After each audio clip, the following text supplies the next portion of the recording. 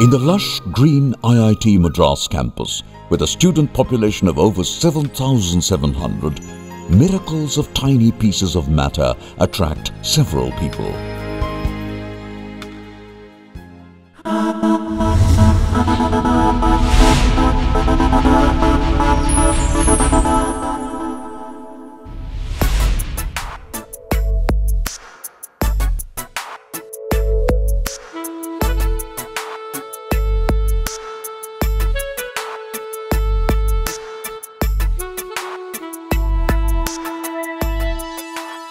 Our laboratories principally focus on nanoscale materials.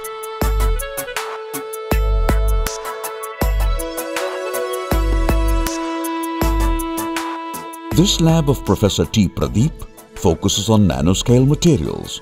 Here, researchers create nanoscale particles, particles composed of a few tens of atoms to thousands of atoms using chemistry.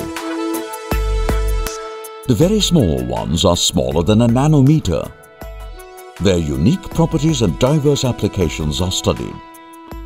Most of the time, the lab focuses on new science that can be used for water purification. In this lab, we are exploring ice.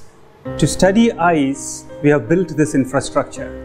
What we have made is a very high quality vacuum chamber, which is called ultra high vacuum.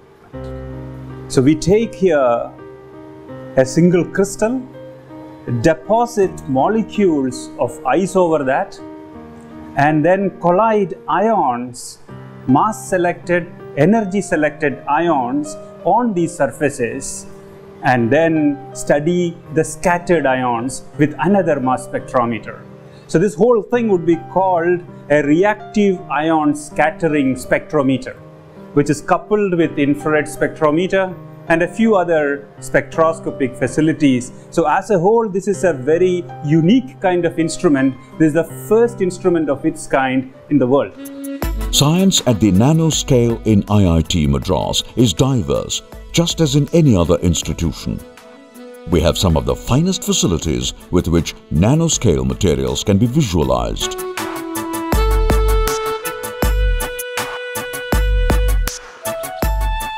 Atomic scale packing in these objects can be seen. We explore these objects as they can be very useful in finding new phenomena. For example, in a new work, we showed that just 9 molecules of the explosive trinitrotoluene or TNT can be detected with one anisotropic mesofluor. In the absence of TNT, it is red, and in its presence, it is green. This means that we have a single particle sensor. The unique thing about this whole laboratory is that we create matter, explore their properties, take those properties to applications, implement those products in the marketplace. There are over 50 faculty members in IIT Madras exploring diverse aspects of nanoscience and nanotechnology. In the Nanofunctional Materials Laboratory, Professor Rama Prabhu is exploring new forms of carbon. One of the focus areas of his research is to make highly efficient hydrogen storage materials, as hydrogen is likely to be the future source of energy.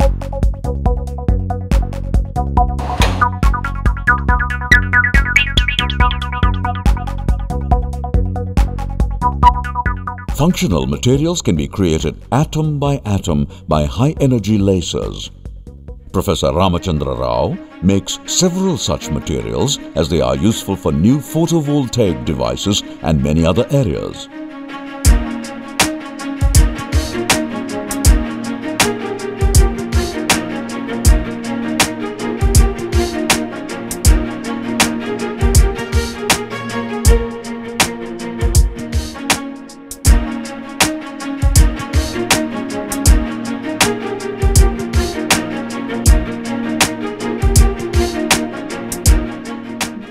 We have a large number of facilities in this center.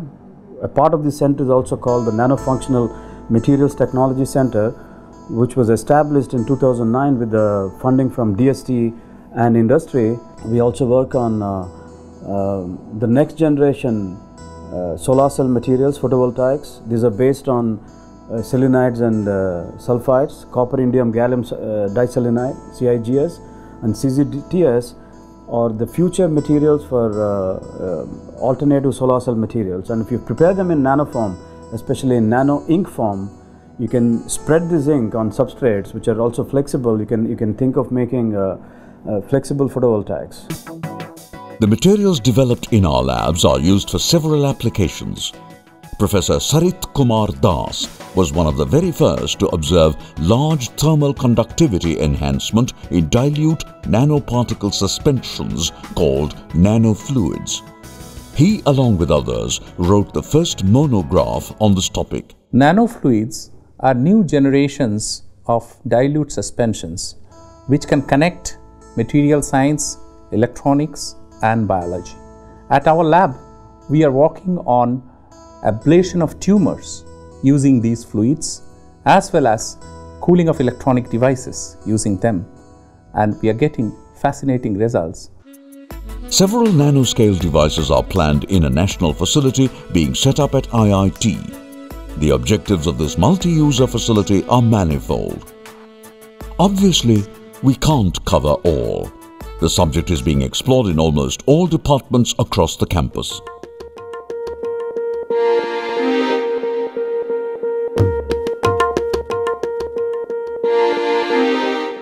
Professor B.S. Murthy is involved in the creation of nanostructured materials, mostly by top-down approaches for both structural and functional applications.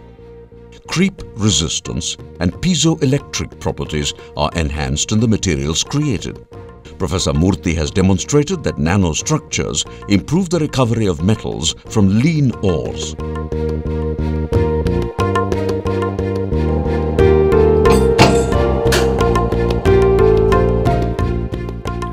We at the Colloids and Interfaces Lab have been putting cohesive efforts centering around functional amplifiers towards building higher functionality structures, beginning from their design, molecular modeling, synthesis, electronic structure calculation, and fabrication aspects towards higher functionality structure building and pattern formation.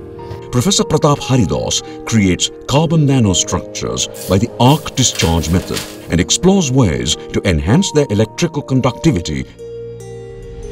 Our research group in IIT Madras have 3 projects regarding nanochemistry.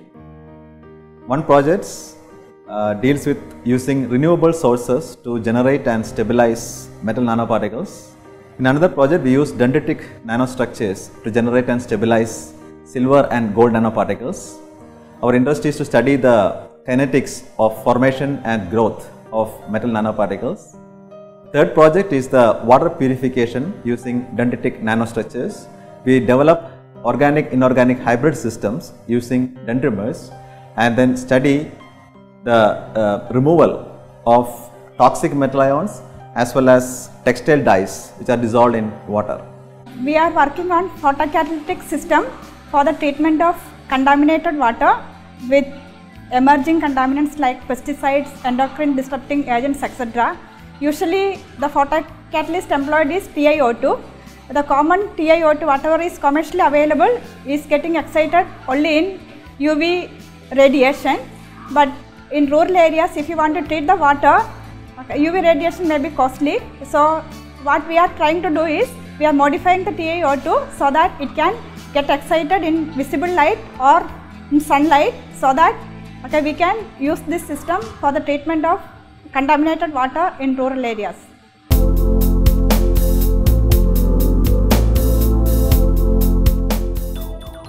Our faculty members have developed courses in several of the advanced areas of nanoscale science and technology. We have authored books in this discipline, and they have become accepted textbooks across the world. Our labs are indeed some of the very best, equipped with advanced facilities to investigate science of the small. So there is a relaxation of that.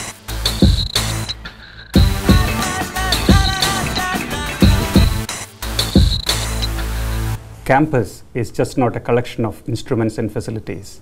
There are plenty of opportunities to rejoice. Come, explore with us.